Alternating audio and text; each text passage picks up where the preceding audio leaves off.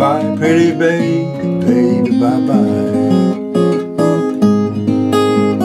Bye-bye, pretty baby, baby, bye-bye.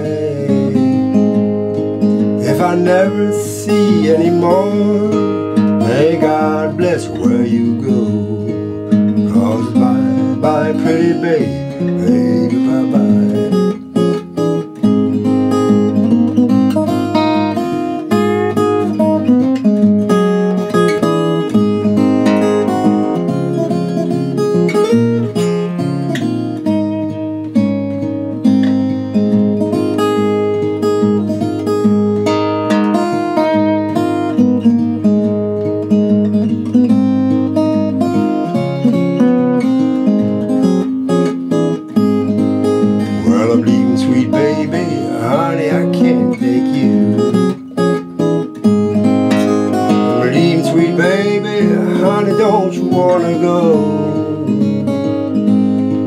If I never see you anymore, may God bless where you go. Cause bye-bye, pretty baby, baby, bye-bye.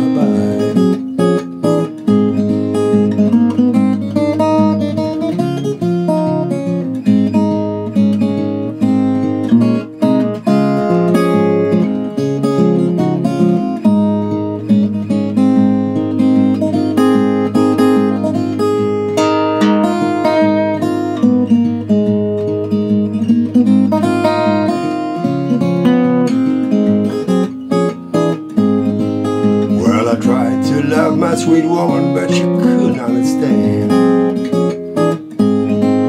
I tried to love my sweet woman, but you couldn't understand. Well, I tried to love my sweet woman, but a good girl didn't understand. She knows she's in trouble since she met that other man. So it's bye-bye, pretty baby, baby, bye-bye.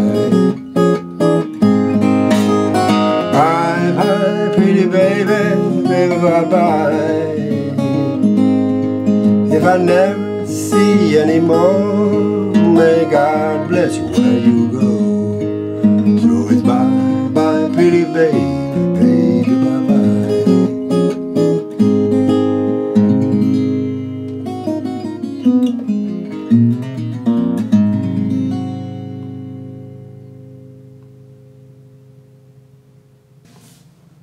So that was my version of Bye Bye Blues by Little Hat Jones.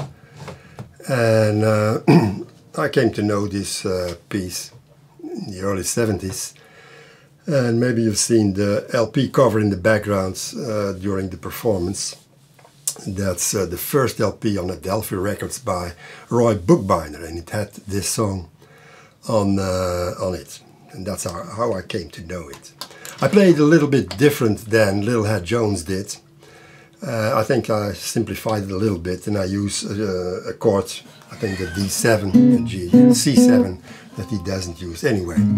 If you're interested in the tablature, please do open the video description. This song is part of my gigantic lesson pack called Free Lessons Pack.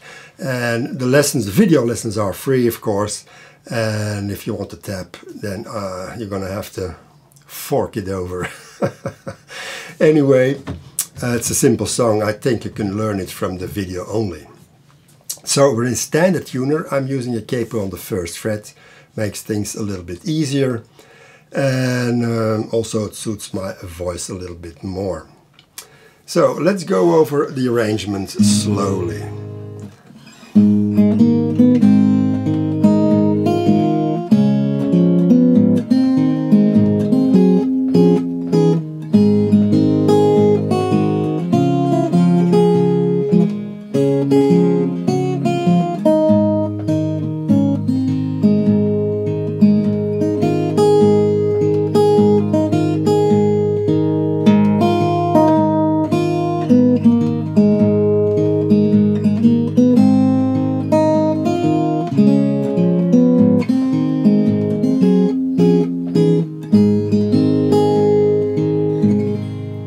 So it's almost a one chord song, the G chord and a little bit of the C chord, so that makes it very easy to play. And the melody follows the vocal lines, so that makes it also easy to sing. So we're starting with the G chord, and it's an alternating bass throughout.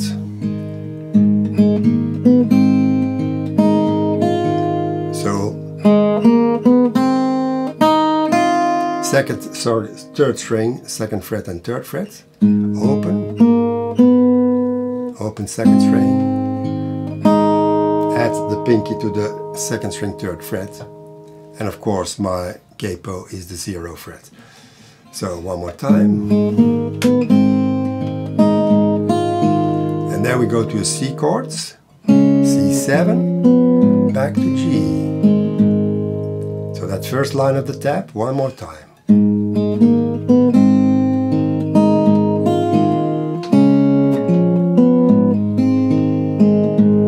And then we have the turnaround, which I use the whole song. The same fingerings, but I use different right hands. That's how it is tapped out. So the bass goes down and the treble goes up.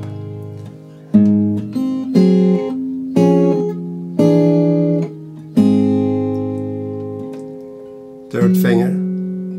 Then, as if you're playing a C chord, but without the fifth string, and then you move the second finger to the second fret of the second string and the index to the first fret of the fourth string. One more time.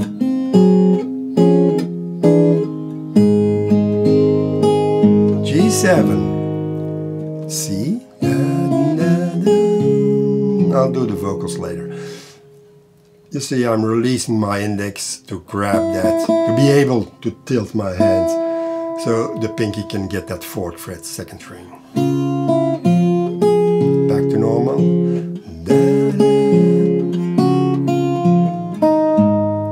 So in bar 7 we have that C chord with the pinky on the first string, third fret. And now I'm going with my index to the first fret of the first string. And now, in the middle of the beat, the last beat of measure 7, I'm changing chords to a G with the pinky on the second string, third fret. And the index plays the first fret of the second string. There. Measure 7 and 8 one more time.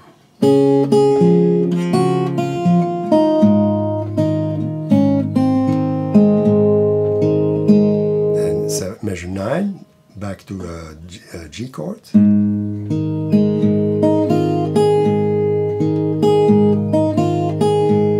Pinky does all the work, switching between the first and the second string. Measure 9 one more time.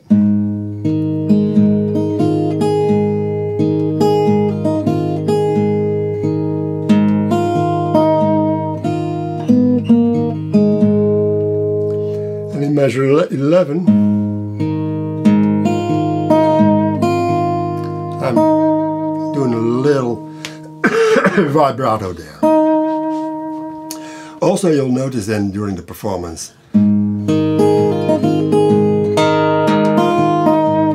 I accent the bass. There's nothing happening there in measure 11, so you have opportunity of doing something with the bass strings.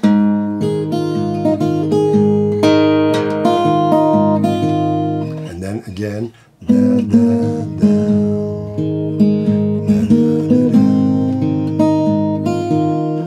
Back to the C7. That was pretty much what we played in the beginning. I'll sing it, I'll play it one more time and sing it. I put, for the first verse anyway, the lyrics under the tablature so you know more or less where to start singing. Well, it's bye, bye, pretty baby, baby, bye, bye. Bye, bye, pretty baby, baby, bye, bye. If I never see you anymore, may God bless you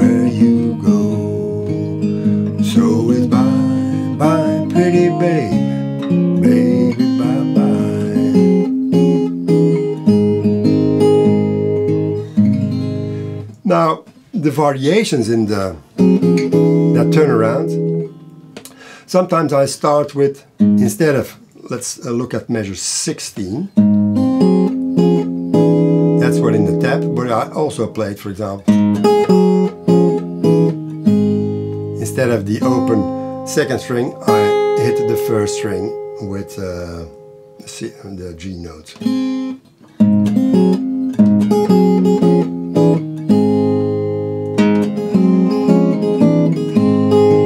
You can do all kinds of variations. Just go to the left hand, through the left hand, but adapt the right hand. For example, I started with picking the inner strings 2, 3 and 4.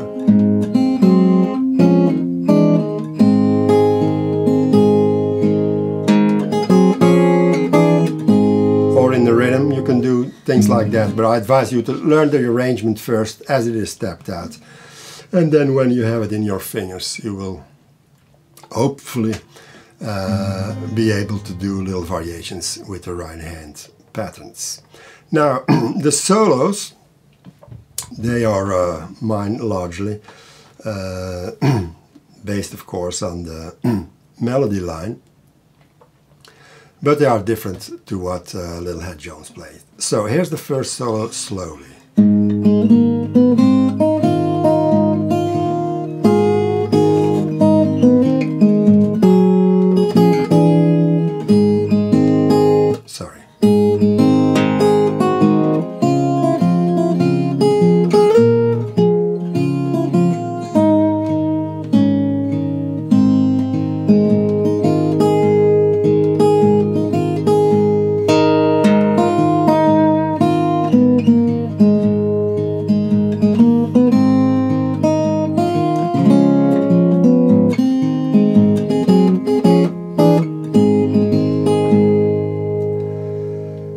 So the walk up again, measure 18.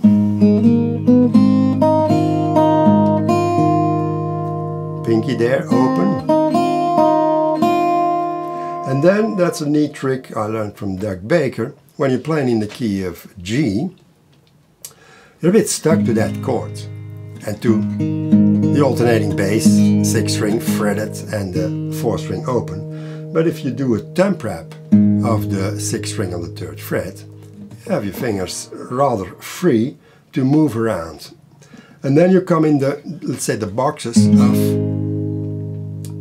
your E chord moved up, and everything you play on the E chord, you could play then with your fingers freely. And in this case, measure 20.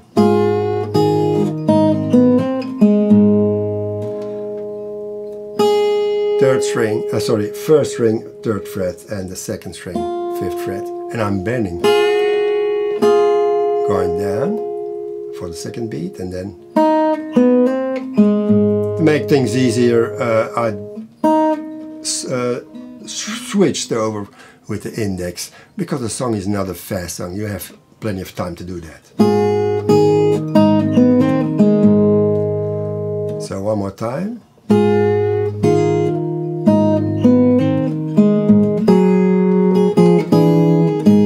And there's one of those rhythmic variations for the turnaround.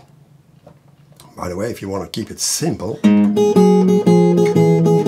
you don't do the ascending run with your on the 2nd string. You can simply like that. I think Little Hat Jones does it that way. So let's play one more time those measures 20 and 21.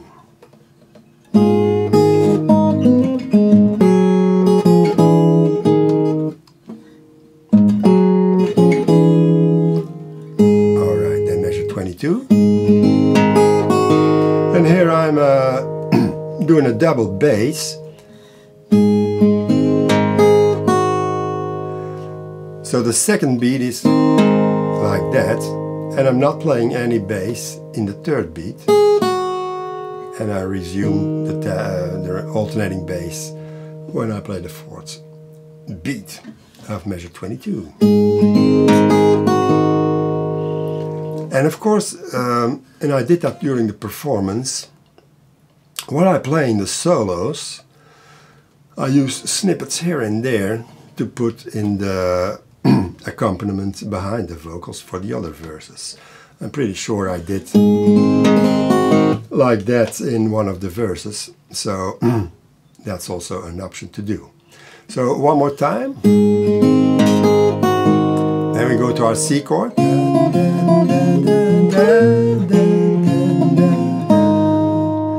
So slide with the pinky to the 5th fret, open 5th string, and go back to your C chord and the G. All right, one more time.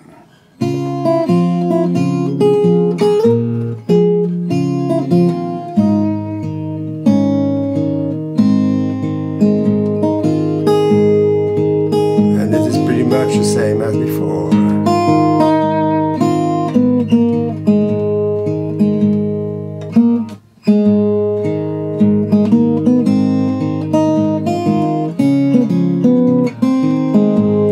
Variations you can use at the end of the solo, what we played in bar 19, and for the C7 chord you can,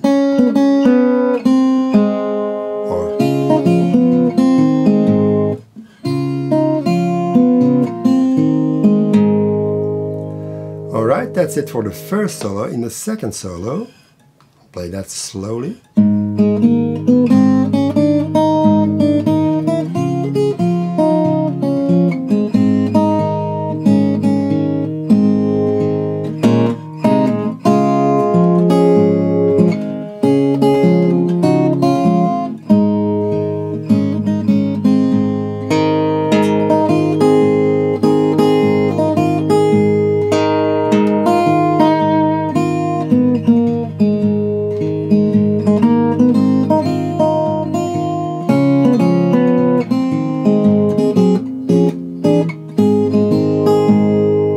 Another variation for that turnaround is to mute after you pick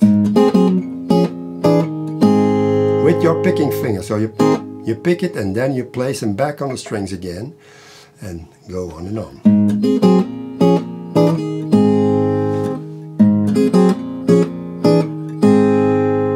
Using 2 fingers again. So the second solo in bar 27.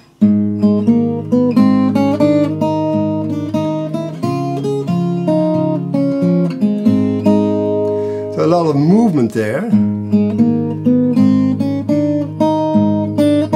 here it becomes critical. I simply move my pinky to the 4th fret and then I grab the C chord. One more time.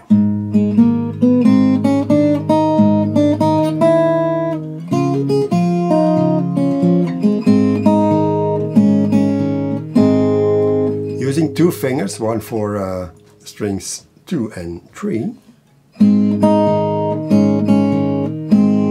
Walk up, and you can do like that too. Do that in context. I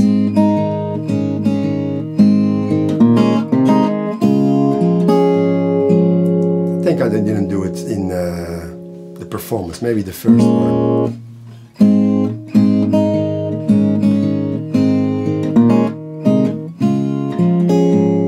Again muted.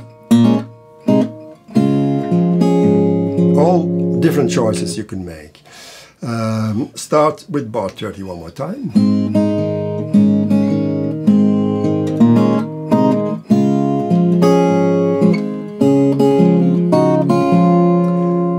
Little, well, different here in bar 33. I'm almost, well, it's a, let's say a partial or some strange G7 chord, 1st fret, 3rd fret, and in middle of the beat, I'm going back to my C chord. So bar 33, and back to our G chord.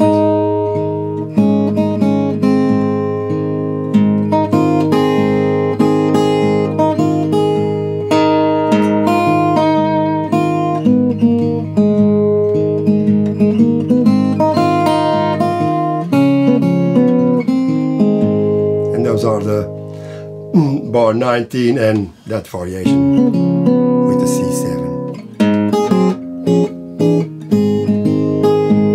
So that's it, about it, I guess, for Bye Bye Baby Blues. I'm not sure how did I end it. I wanted to end with 3 times.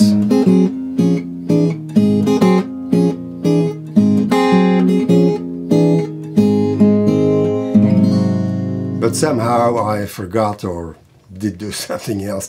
I think I did.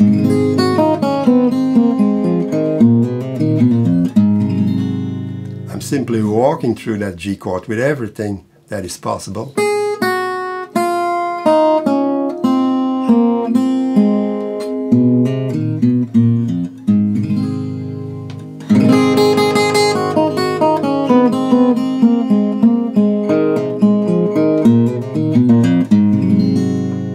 Again, gazillion possibilities there.